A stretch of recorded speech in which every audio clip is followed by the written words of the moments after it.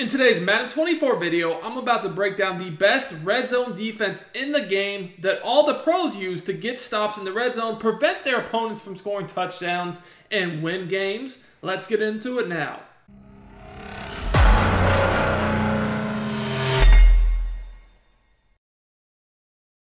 YouTube, what is up? It is your boy Duke, back here from sportsgamers.com. And the red zone is probably the most critical area of the field in Madden 24. A lot of people can move the ball up and down the field, but once they get inside that 10, this is where games are won and lost. And if you can stop your opponent from scoring touchdowns in the red zone, you're going to win 99% of your games. Now, the defense I'm about to show you guys has a few different ways to set it up. It's going to be from the 4-3 even 6-1. You can run this from either the Kansas City Chiefs defensive playbook or the Jets defensive playbook. Those are my favorites that have the 4-3 even 6-1 because they also have like nickel and some dollar stuff as well. Now, as far as your coaching adjustments when running this defense, these are very, very important. You're going to want to have auto flip off with auto alignment on base, option defense set to conservative. Now, these zone drops are the most important thing. I like turning match off, setting zone coverage to default. Your flats you're going to want to keep on default because you want the ability to either play a hard flat or a cloud flat. Your curl flats are going to want to set on 20. And I know you might be wondering, Duke, why set them on 20 if we're inside the 10? We're going to mostly focus on when the offense is between the 5 to 10 yard line because this is where things really get difficult or are very at the most important, right? Because at this area of the field, the passing concepts change and you can't just easily run the ball in, right? Well, when you put your curl flats on 20, you can use these to defend the corners of the end zone that are really hard to defend that people like to abuse. Then you want to put your hook zones at either a 5 or 10. Now, depending upon what literal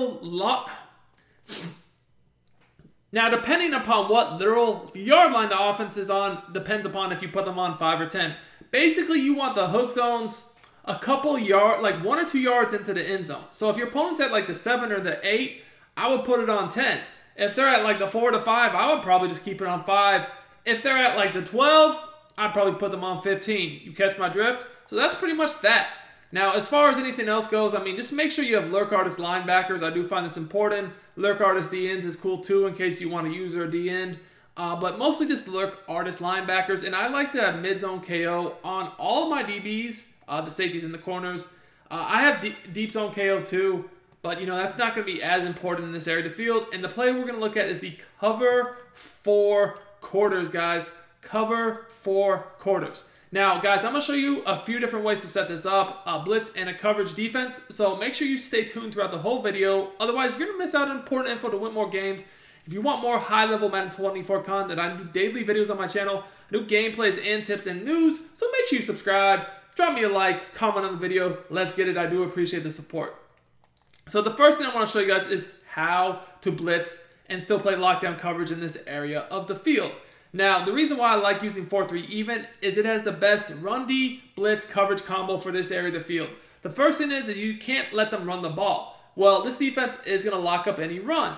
The second thing is you need to have a good coverage blitz combo. This defense does that. So if I want to blitz, what I'm going to do is blitz all my linebackers. And to do that, I hit right on the D-pad and then I hit down on the right stick. It's going to just blitz them all. Now, obviously, I need to change my coverage up. And what I like to do is put both of my corners in hard flats and then both of my safeties in hook zones.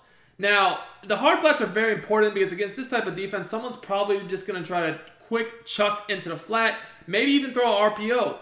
And having a hard flat will stop all that, but more importantly, having them backed up, the corners backed up and not pressed, almost baits them into thinking that they can throw that quick flat or that RPO where they really can't. Then having these safeties in hook zones, they're going to basically just be chilling right here at the front of the end zone. And if they're tall, I like dudes that are at least 6'1", 6'2", but 6'3", 6'4", and higher is even better. Especially if they have a pick artist, lurk artist, mid-zone KO, man. They're going to go crazy. And what you do is you just basically stand up. You can stand up behind a deep tackle in front of the center.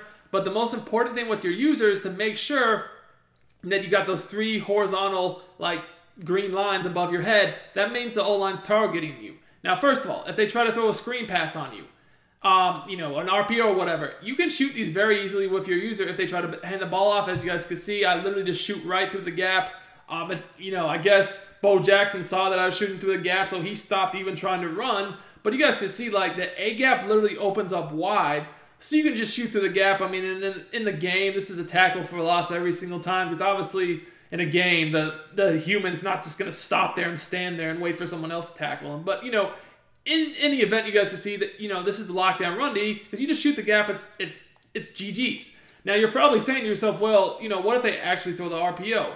And, I mean, that's valid, but the thing is like, if you throw the RPO, you're going to get tackled for a loss, if not picked off. Do you want to become a better Madden player and win more games? If so, check out my premium Madden strategy website, sportsgamers.com. I have built sportsgamers.com to provide you with the best Madden tips, best Madden ebooks and schemes, all from the pros at the lowest price possible. I have helped thousands upon thousands of Madden players improve their games, and I can help you as well. Our VIP Madden membership is our best offer yet. This membership will include all of our Madden ebooks all year long and hundreds of weekly Madden Vault tip updates to keep you ahead of the game. Click the link in the description and use coupon code DUKE for 10% off your order. Immediately by that hard flat. Look, see how that hard flat crashes down? I mean, good luck with that. Now you're probably saying to yourself, well, what if they pass the ball? Like, what if they just literally just throw an actual pass? Well, again, the same coverage is going to lock that up. And, you know, if you have one side of the field that you're not really worried about an actual quick flat throw, you can do a cloud flat, or you could even do a soft squat. But if you're worried about the actual flats, hard flats are better. Like in this situation, you know, I probably would be more worried about a quick flat pass on the right, because that's where the 3 receivers, 1 running back is. There's only 1 receiver over there on the left, so I'm not really as worried about that as much. But you guys can see here, if they just try to throw a real quick pass, I mean, there's nothing open. Like, you're getting sacked immediately, or you're throwing a pick. Because I got the flats and the hook zones just waiting for the quick passes. I'm lurking over the middle, and as you guys can see, there's just people screaming free. I mean, at this point, you're getting sacked, and if you do try to throw the ball here, you're chucking a pick. I mean, you're chucking a pick, man. It's not going to be open. So that's the first setup, which is going to defend, you know, the run, the quick flats, the pass. It gets you really good pressure.